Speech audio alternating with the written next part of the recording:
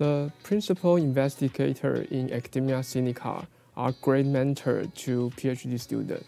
They are doing cutting-edge research and they are outstanding in their field. I was attracted to my current advisor, Dr. Yanping Xue's research, and determined to pursue PhD and join TIGP family. I'm working in Institute of Molecular Biology, and previously, before pandemic, our institute have a lot of seminars. Many top scientists like Postdoctoral Oliver Holber were invited to our institute and give talks. These talks are very inspiring, and you can learn different aspects from various fields. You can adapt similar concepts to your study. And usually, after a seminar, the students can have lunch and directly interact with them. You can ask them all kinds of questions like, how is scientific like in US, or how do they maintain work-life balance? They will kindly share their experience and tell us stories, give us advice. I remember Dr. Postdoctoral emphasized the importance of publication. He said publication is the currency in academics. You have to write down your work and publish to let people know. So I think attending seminars is very important in your scientific career. And not just in IMB, other institutes in Academia Sinica invite many scientists in the world.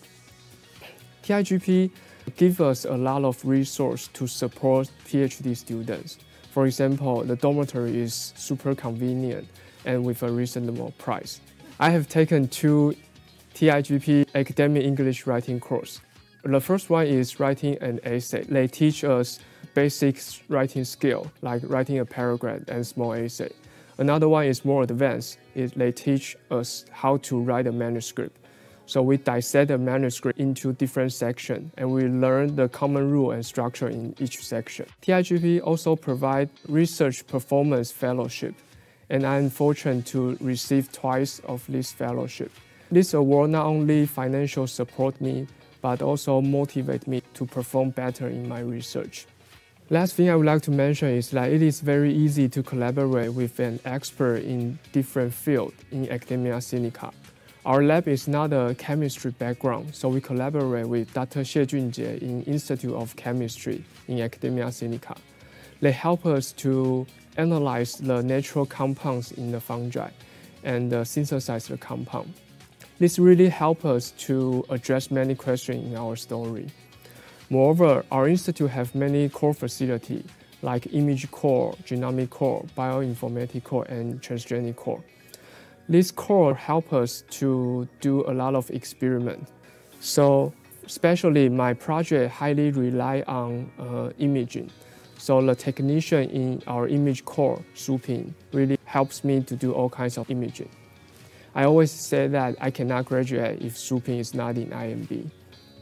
So TIGP and Academia Sinica really support us to do a good science and make our life easier, so we can focus on our research.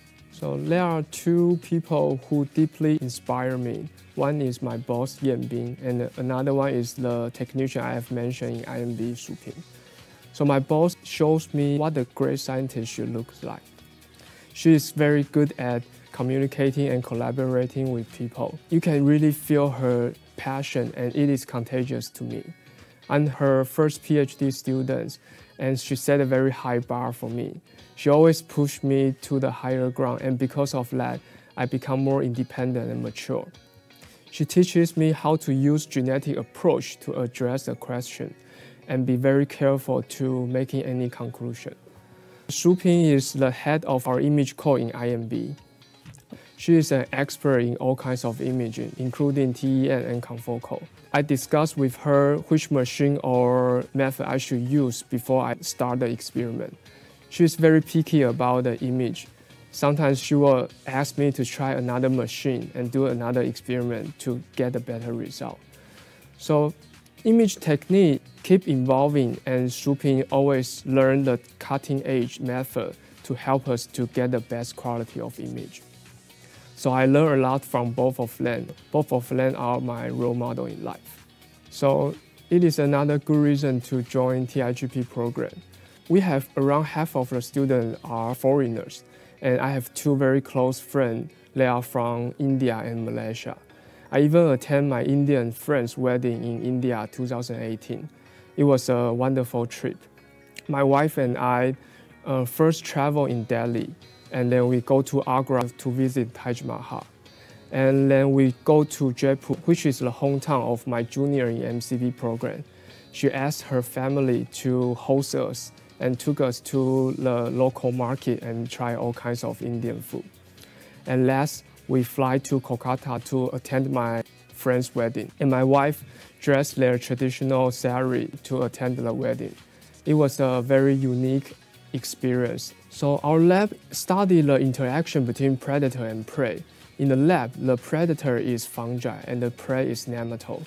And my project focused on how does oyster mushroom kill nematodes.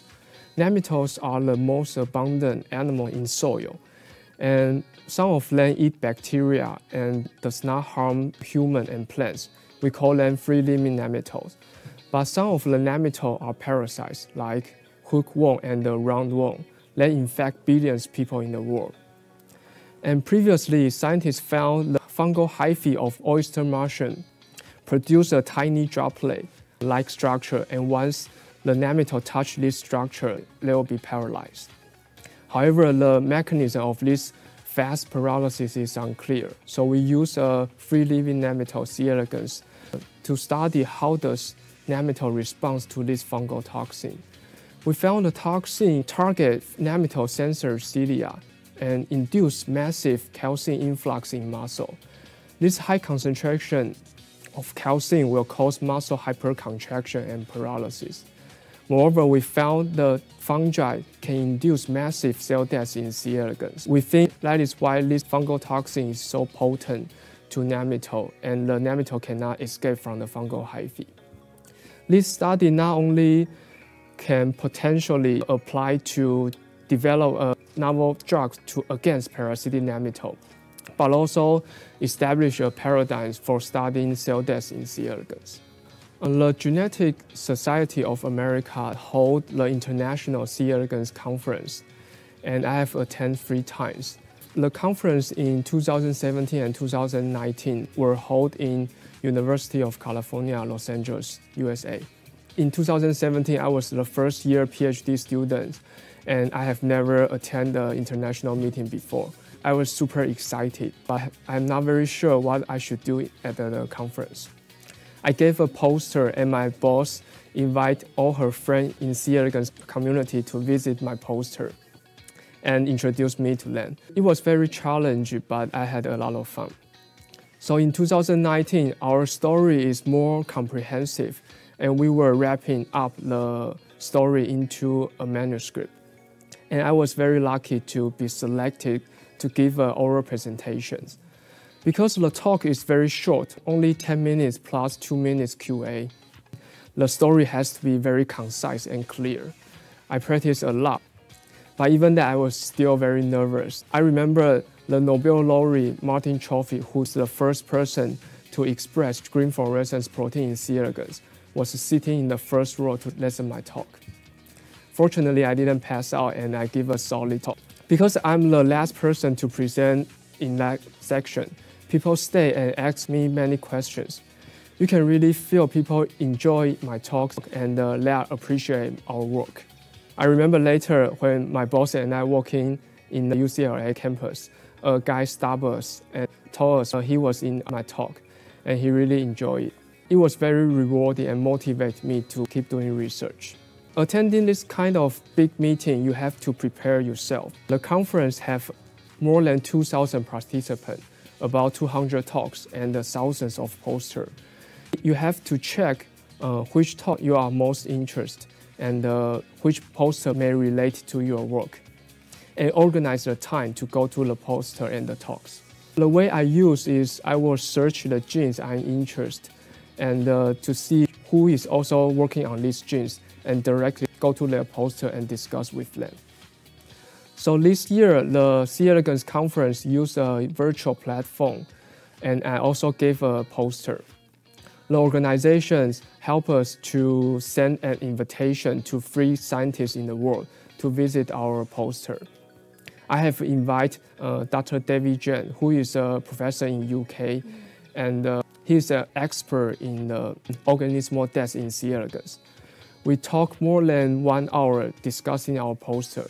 We discussed the possibility of molecular mechanism, and I proposed several models trying to convince him our conclusions. He was very impressed our study, and he said he never think our study can relate to his. Because I'm getting to the end of my PhD period, so I'm start to think, what am I going to do at my postdoc? So I think participating in this kind of big meeting really clear my head. I can explore different fields and trying to narrow down specific niche. So I know some people reach to the PI at the conference and discuss the opportunity to work in their lab. So I think attending conference is really important in a PhD period. And TIGP has student conference traveling grants to support student traveling. So pursuing PhD is not easy. You have to put all your effort and attention on it. Sometimes you will struggle and like a lot of negative result, and you don't know what to do. Try to ask for help and discuss with people. And always think an alternative model in your study. I remember when I proposed a proposal in my qualification exam, I only have one hypothesis. I thought the paralysis is due to abnormal neuronal activity. But turns out I was totally wrong. The neuronal activity is dispensable, and it is a cell death that causes a permanent paralysis in C. elegans. So think all kinds of models, as many as you can, and address them carefully. Last, I would like to quote a speech from Denzel Washington. He said, "Keep working, keep striving, never give up, fall down 7 times, get up 8. Without commitment, you will never start. But more importantly, without consistency, you will never finish." I want to thank my mentor Yanbing and all the support in N414, especially Samuel, who discussed a lot in my research. And I want to thank the staff in Institute of Molecular Biology, Jessica, Linda, Shu Ping, Wenli, and Su Yun. You guys really helped me. And I want to thank my family, my brother and sister, who always support me and cheers me up. They listen a lot to my complaint. And last, I want to thank my wife, Ashley. Because I spend a lot of time in the lab and even weekend, she always tolerates me. And she always believes me I can make it and succeed. And she continuously encourages me and support me. Thank you.